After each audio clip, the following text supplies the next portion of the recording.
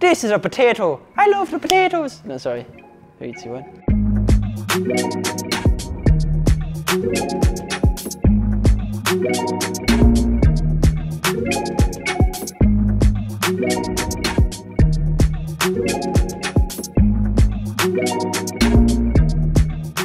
Hey guys, and welcome back to my YouTube channel. Slightly darker settings right now, going for the full Nigella Lawson effect. But don't worry, I won't be licking my lips and stuff. Well, maybe, because this is an amazing recipe. Dauphinoise potatoes.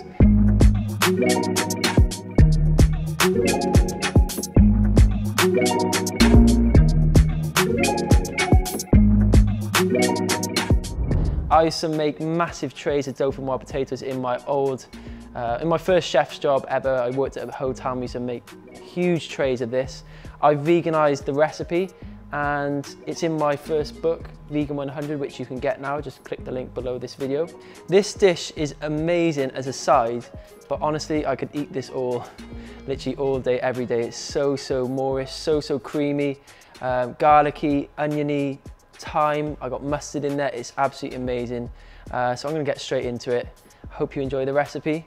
First up, I need to get our creamy mixture on the stove, heating up. Let's go.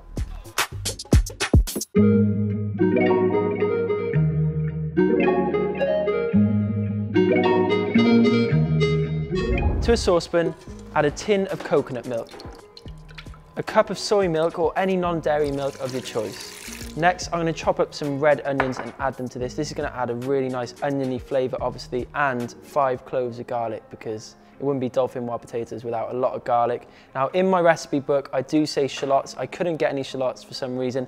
I'm using red onions instead, but shallots work best. Slice these fine.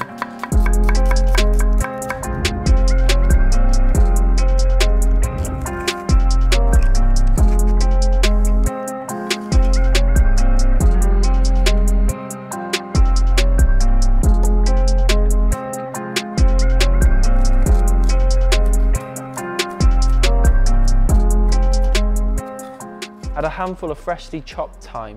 Add some Dijon or whole grain mustard and some nutritional yeast. So if you don't have nutritional yeast, don't worry, leave it out. Basically, this is a really sort of umami, cheesy flavor. You can get it from all good vegan supermarkets. But as I said, if you don't have it, leave it out. You could also add something like mustard or soy sauce for that same sort of umami flavor, but it adds a nice cheesiness, that nutritional yeast. So I'm gonna now get this on a low heat behind me until it sort of comes to a simmer. Before I do that, I'm gonna add some salt and pepper, which is so important in all of my recipes. Honestly, if you don't add salt and pepper, it'll be bland, I promise. So guys, for the potatoes now, we need to use a mandolin, and this is very important for making this Dauphinoise potatoes. You need to get these potatoes as fine as possible. If you don't have a mandolin, I recommend getting one, or just use a sharp knife and try and cut them as thin as you can. But I'll show you how simple it is using a mandolin. You have to be very careful. These are dangerous pieces of equipment and they do come with a guard, and I will use it when the potato gets lower down if I can find it. Yeah, anyway, I've used these. I've got lots of experience with these. I'll teach you how to use it now. So I'm gonna set this mandolin to the medium setting, which is quite fine, but you can just test it. So you wanna grab a potato and you just wanna put a little bit of pressure. So you want them about this fine here, like that. So I'm gonna get through these now and just be very careful of my fingers. And at home, please be careful. I do not want anyone cutting themselves. Alternatively, cut a flat surface, and that keeps the potato level. And then you can cut nice slices of potato. So you can do it that way, but just make sure you cut a flat surface so the potato isn't rocking everywhere when you're cutting it, okay? Safety instructions over. Make sure you subscribe. And I'm gonna finish making these potatoes into nice slices.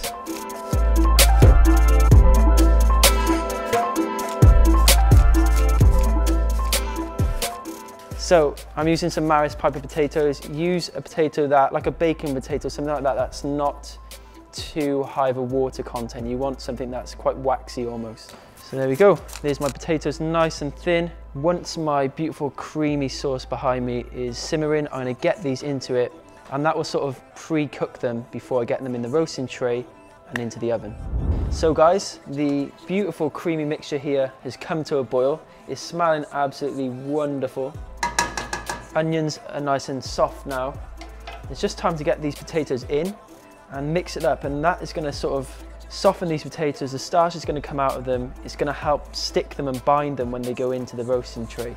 So let's get them in. Put half in and then give it a mix up and add the rest.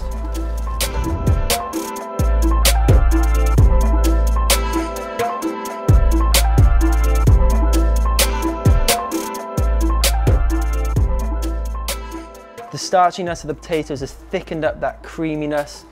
It's coated every single piece. It's smelling amazing. And the next step now is to get it into my baking dish and into the oven.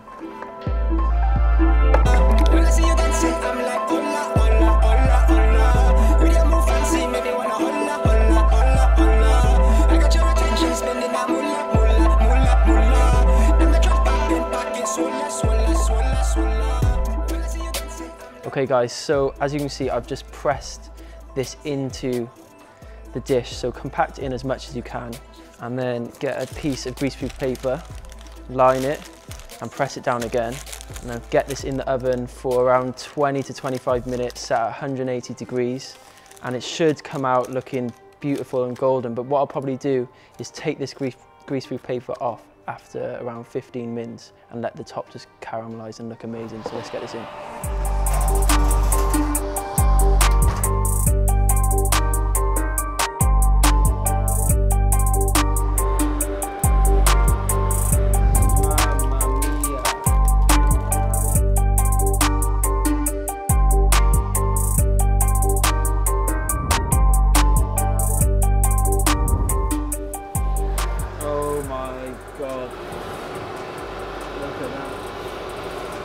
That looks absolutely incredible.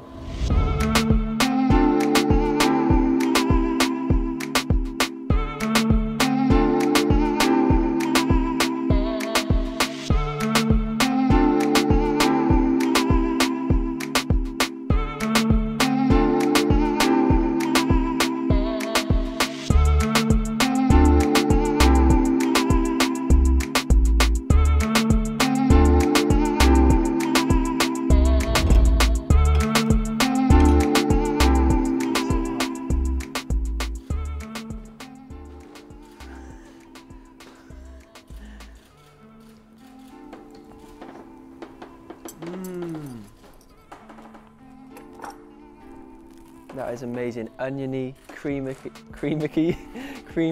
garlicky. I love the caramelization on top and the creaminess and the softness of the potato inside. It's amazing. This is the perfect side dish, but as I said, I could eat this all on its own like that.